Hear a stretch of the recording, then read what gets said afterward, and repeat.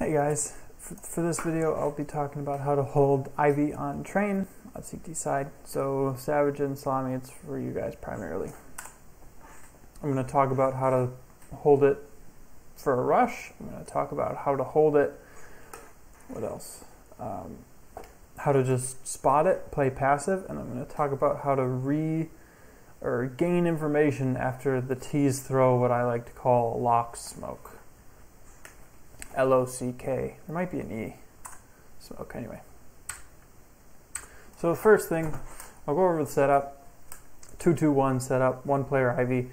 The reason we do this, having two cores with Salami playing solo, is that if it's really good for a rush B type thing. So if T's go B, within 10 seconds we can have 4 guys on the B site. Weaknesses are it's particularly weak to the T's jumping out Olaf and just rushing Salami. Other than that, yeah, that's the main weakness. It's not super strong against an Ivy rush, but it's decent. And it's decent because these guys are actually pretty close to push it. But in order to hold off an Ivy rush from this setup, you need help. So pushing up, what you do when you push up is you make yourself further away from your help. So Salami here, pushing up instead of playing an angle like one of these two, he adds an extra 3 seconds to Savage's rotate in order to help him. So what happens is if you're playing this angle and they rush you, you fall back to this angle, you wait for Savage to get up here, and then you repeak. Luckily you get out of this, because at this point you hear the T's running up. And you get away just in time, as you'll notice. Alright. So at this point, you're flashed, but we're in a pretty standard setup. I pushed up, and we split up here. So I'm really exposed, but as far as Ivy is concerned, it's a pretty basic setup. Now, what you want to do if you don't have any utility, which you don't, there's one smoke on the team and that belongs to me. I have one smoke. Is you want to play the crossfire. That's what you do when you know where the terrorists are. You know you're trying to hold down a choke point. So what you do is Savage, you play here. Salami, you play here. That way, when the terrorists come out, you've got clean shots at the side of the head, or the back of the head, or the front of or the face. You've got easy targets, and they have to flick 180 in order to kill both of you. What you do is you challenge. Well, first of all, they have the numbers advantage, so it's generally not a good idea to challenge, but I'll show you what happens. So they walk up, you get some shots, Savage gets picked, Salami falls back.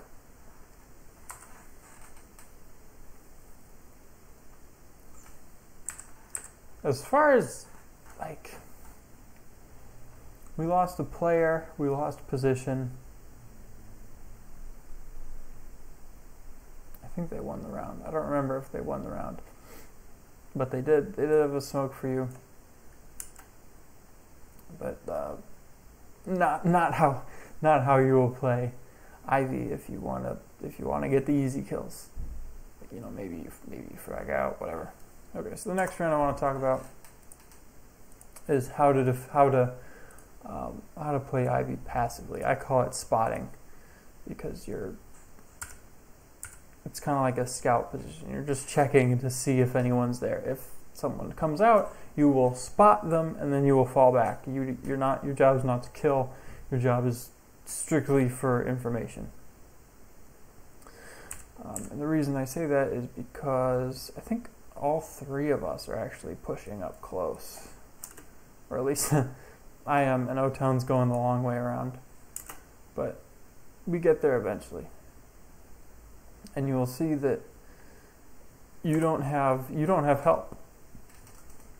Savage even leaves to go help hold B with Daff. So Salami, you are, let's see, 1, 2, 3, 4, maybe 4.5 seconds from a rotate. I forget how long that is. Isn't there a way to check? I don't remember.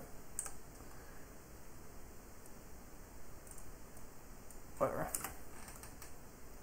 Really far away from the rotate, you can't die, because if you die, we just immediately lose the whole back lanes area, like all this area, we lose if you die. So, but you don't want to you don't want to give up Ivy, because then, yeah, you're still alive, but we lose Ivy anyway. So what you want to do is you want to play a position like this, or this, or, well, there's smoke down there, and we have decon. So you could even play it like on the bomb train. You can kind of see it. My favorite spot is there, because you can see deep into Ivy, and it's a really hard shot, and they're not going to be looking for you. So you're not going to get one banged. What else? But bare minimum, you want to stay on this side of Ivy, because if you're on this side and if you get isolated, and then they can smoke this off and pinch our guys here. Where if they smoke this side off, then there's no one to pinch. They just have territory. So if you're alone at Ivy, and we are either pushing ladder or T-Con, you want to play on this side. And absolutely you don't want to cross, because, I mean, you got killed by a rifler, fair play, but that's a good spot for an AWPer to hold as well, especially without a smoke. The last round I want to talk about is how to deal with what I call a lock smoke. The reason it's called lock smoke is because it's like a lock. Like if you're moving up, do they use it in dams? I've seen it if a river's been dammed, or like the Mississippi River, where it's got locks along the way to prevent overflow. Where if you want to go up the river, you take, or down the river for that matter, you drive your boat between the locks, and you get into a lock, which is this gated corridor on water, and one level of water is here, one level is here. You go into the lock, they fill it with water, and then you can continue sailing on the upper part of the river. So the reason I call this a lock smoke is because, let's say the CTs smoke IV here.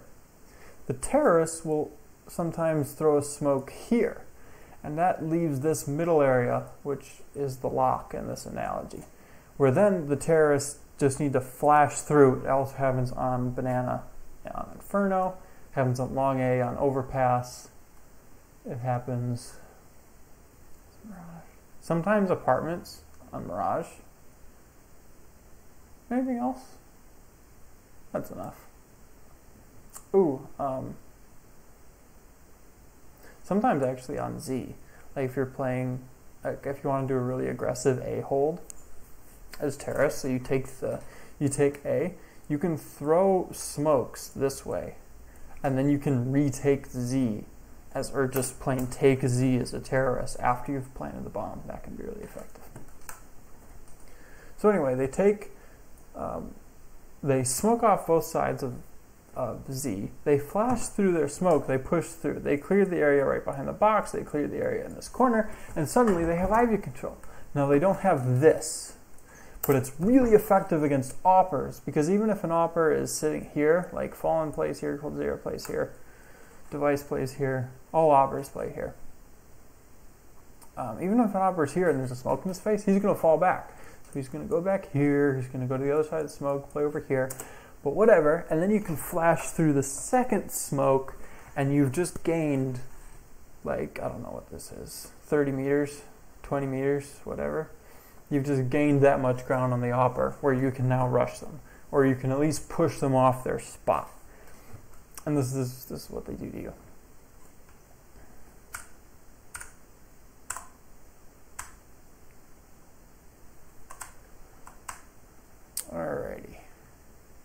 Oh, that's not the right round. It's round 11 we're looking for. Nice. Alright, so you go to hold Ivy. It's pretty normal. You throw your smoke. There's a gap in it, so practice. If you throw... Yeah, you can also get that smoke by bouncing it off the area by the door there, by doing a little run throw to that dark gray wall. But yeah, here's the smoke I was talking about. And I'll show, you do the right thing initially, it's great. You throw a nice molly there. That prevents them, but then you still have, I get you with a grenade, but you still got, 10 seconds of that smoke. Dodge the flash. There, it's fading. Now, what you did is when the smoke faded, you peeked. Bad move. For exactly the reason you found. You just peeked into 3 people. If they're coordinated at all, which these guys are, because they're a team, there will be 2 or more people there. There were 3 there, which is probably more common. So you got wrecked. Like you didn't. Best case scenario, you get 1 kill, but what we really need is to get 1 kill and fall back, or get 2 kills and die. But you get no kills and die. So here's what you do. When that lock smoke is fading, come on now. I'm gonna go into free cam. You throw a flash that bounces right in this corner, and when it goes bloop, and then pops at the level of the television. It will blind everybody. They will be destroyed. Throw that flash, peek. If they're not there again, throw a flash, peek. Then you have Ivy control. What's more common is you'll throw a flash, peek, and they'll be full blind, tripping over each other, and then you get a 3-man spray down. Basically, if you see that smoke, expect 3 people to be behind it. In fact, if you think they're on eco, expect 5 people to be behind it, because a really fun strategy is to throw that lock smoke and then rush 5 people through it with a flash or dry. We get the kill because, well, O-Town got a couple of kills, I think. Oh, and Savage was on the bomb train and just bang, killed him. So that was nice. Oh, and did I have not? I don't remember what I did. So let's see. How to hold a rush. Take a shot, fall back, wait for teammates, set up a crossfire. That's how to hold a rush. How to spot it, so how to play it solo. And that is, don't hold it, just find a spot. Oops. Oh, I have to play it in order to move. Find a spot like the green train, or I don't know where my camera is. Where am I? Oh yeah, find a spot like this where you can take a shot and fall back. Or this is the spot I was talking about earlier, where you can still see it. See, you can even see, I mean right there you're exposed. But let's say ladder was smoked in that particular round. You can't be seen from T-Con. You can kind of, your feet can be seen from Olaf, but you can see into that little cubby. So you can take a shot, fall back, and then you're at the bomb train. Very, very common spot to hold. Anything else I want to talk about? Yeah, and then how to react to that lock smoke. Learn your pop flashes. You can throw it in this corner. You can throw it in this corner.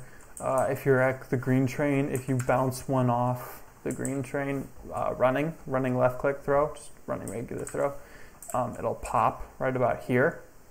So you can throw that one and then run behind it and then swing. I don't know of any off the ceiling. You can throw one off the wall.